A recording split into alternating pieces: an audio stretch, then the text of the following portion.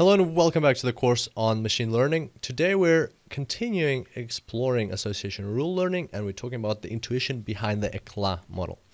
So the Eclat model is very simple after we have already studied the a priori model. It's kind of like a simplified version. All right, so let's have a look. It also talks about, the Eclat model also talks about people who bought also bought, so it's kind of like a recommender system.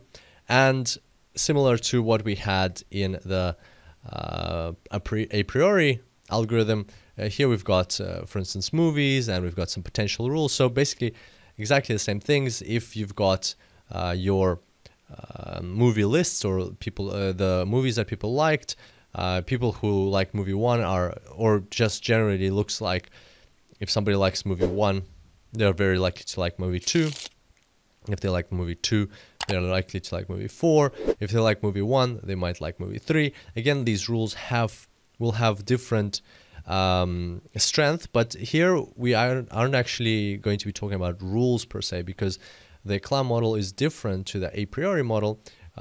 In the a priori model, we came up with rules towards the end. That's the output, and we, based on the lift, we could judge the strength of each rule.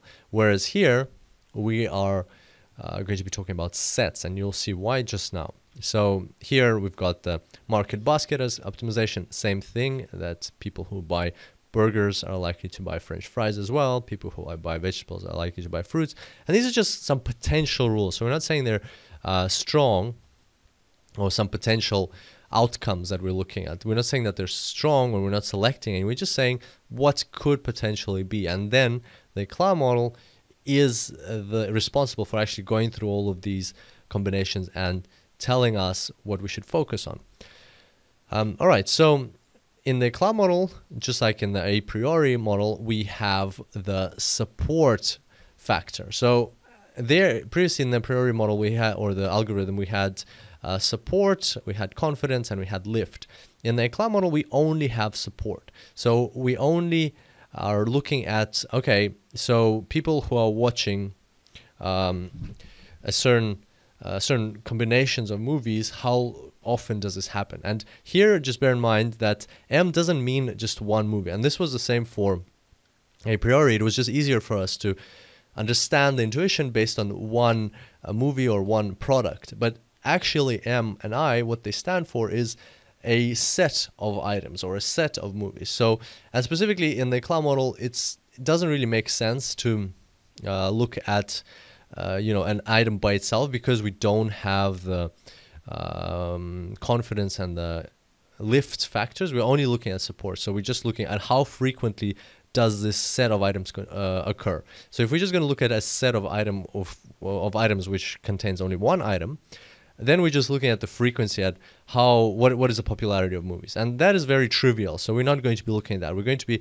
aiming for at least 2 items in a set. And therefore, M here stands for a set of 2 movies or more. And what we're calculating for support, we're calculating, okay, what is, how often does this set of 2 movies, let's say Interstellar and Ex Machina, how often does it occur in all of the watch lists? So what percentage of watch lists, or what percentage of lists of movies that people liked contain those 2 together? Not just one of them, but those 2 together. And let's say if hypothetically, if 100% of the lists that you had in a large data set contained both movies together, then that would imply that, anybody who likes Interstellar likes Ex Machina, anybody likes Ex Machina likes Interstellar, and pretty much so if anybody has seen even one of those movies, you need to recommend that movie, the other one, to them. If you had like 80% of the list of your lists had those 2 movies together, that basically means there's a high likelihood that they come in pairs, right? That if somebody liked one of them, then they'll like the other one. Same thing for transactions. Like if you have chips and burgers in 75% of all of your orders, right? Then if somebody's just buying burgers, then they're likely to then when you recommend chips to them, there's a 75% chance that they will also be interested or will like to buy chips with their burgers. And it's a very, very trivial approach. And that's pretty much it. That's all there is to the Eclat model. It's much faster, and the steps involved are set a minimum support. So you want to set your support level at which you want to below which you want to disregard anything. Then you take all the subsets in transactions having higher support and minimum support, and then you sort this subset in decreasing support. And basically at the top you will have the strongest combinations of items which you should look at.